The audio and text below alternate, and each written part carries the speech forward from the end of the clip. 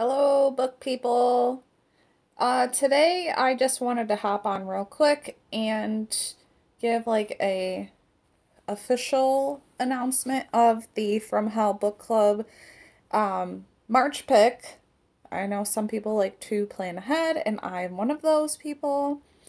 So From Hell Book Club, if you don't know already, is where we pick a vintage horror book, and we're considering before 2000 and nothing after the year 2000 considered to be vintage, although 2010s are starting to, but we're not going to go there yet.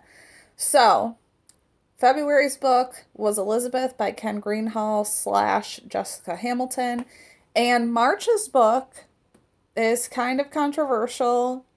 It's been on a lot of disturbing book lists.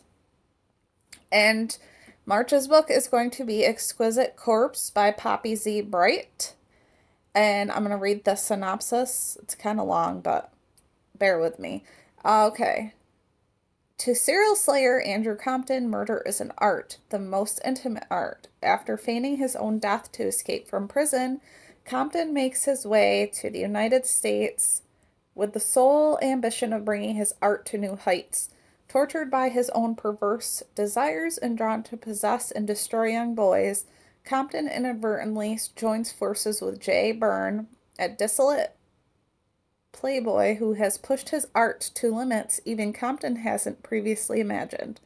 Together, Compton and Byrne set their sights on an exquisite young Vietnamese American runaway, Tran, who they deem to be the perfect victim.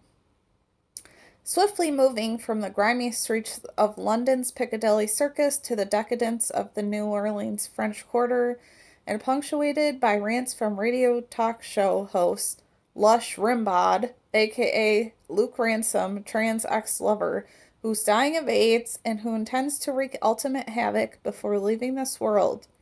Exquisite Corpse unfolds into a labyrinth of murder and love.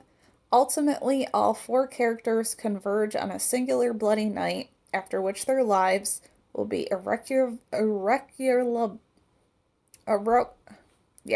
changed or terminated. Poppy Z. Bright dissects the landscape of torture and invites us into the mind of a killer. So this came out in 1997, and I tried to read it before, and I just wasn't in the mood for it, but I figured let's do this as a big group read. We can all be disgusted and get through it together. Like I said, I've heard a lot of things about this one being very disturbing. From the little bit that I did read, I can concur with that.